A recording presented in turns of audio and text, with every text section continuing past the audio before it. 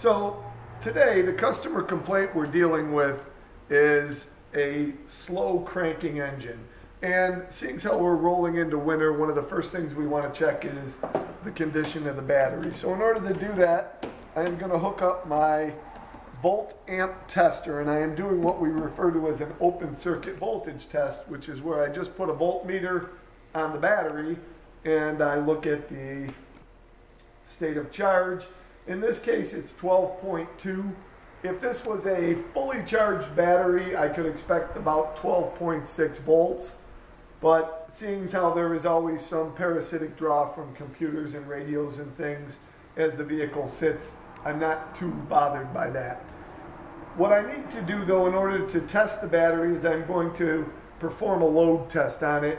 And this machine is capable of producing a load when I turn this knob, and I can regulate the load. And if I use a standard testing procedure, the load should be about half of the cold cranking amps.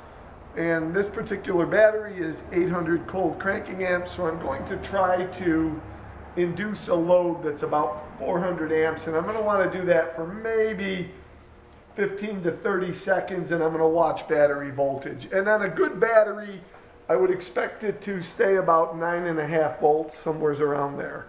So when I hook up the amp clamp to measure amperage, there's an arrow on the clamp for polarity. It'll work in either direction, but if the polarity's wrong, you're going to get a negative sign in front of your reading. And what I'm trying to do is I am going to basically measure the current going into the load. So I'm going to hook the clamp up on the positive cable. I am going to go ahead and zero my amps, and I am going to try to get a load reading of about 400. And you'll notice that the battery has dropped to about 7.5, but I have some connection problems because I'm seeing a little smoke. So I'm going to redo my connections, and I'm going to hit it again. And my battery is about 8.5,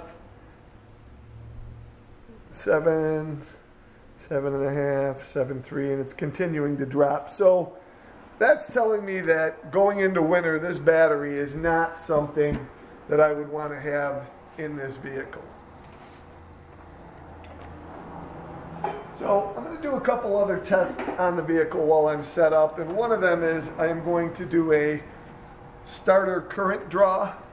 And in order to do that, to make sure the starter's not drawing too much current, I'm going to use the same volt tester, but I am going to measure the current that goes down to the starter while I'm cranking. And to get an accurate measurement, I want to make sure that the vehicle doesn't start. So I am going to disable the ignition by removing what's referred to as the auto shutdown relay.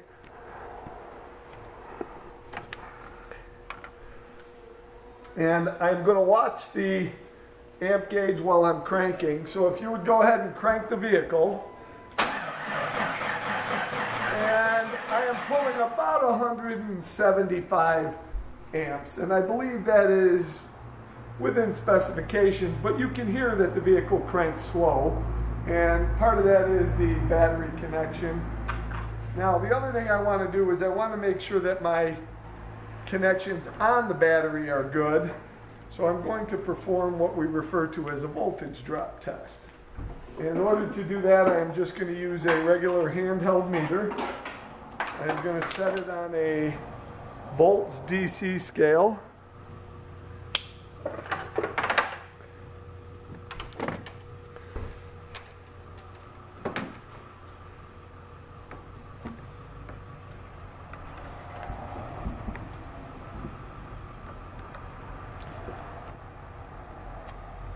And I'm just going to check my meter on the battery.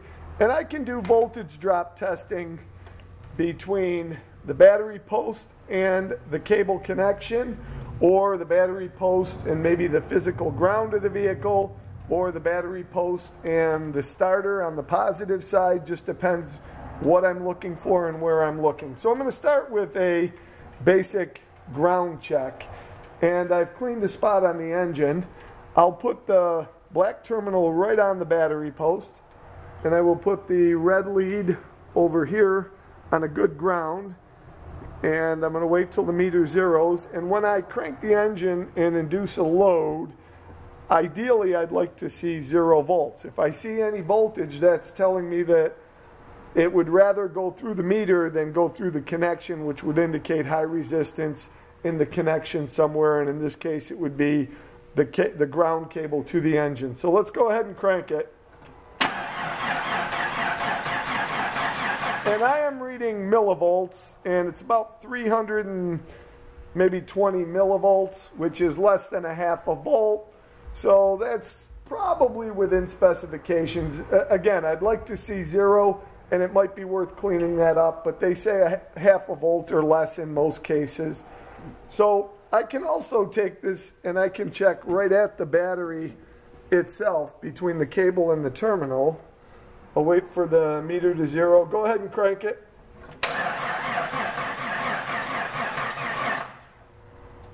And I'm reading, one more time please. I'm reading about, in millivolts, probably about the same, 300 millivolts or less. So that connection's probably pretty good. Now I want to check the positive cable to the starter, and I will put the red lead on the positive post. I am going to put the other lead of the meter right on where the battery, the post where the battery cable hooks to the starter. Wait for it to 0, and we'll go ahead and crank that engine. So I'm reading over a half a volt. That was like 650 millivolts. And if I look at that connection, I can actually see the end of the cable looks pretty nasty as far as corrosion. So I certainly want to disconnect that, clean the cable, and then retest.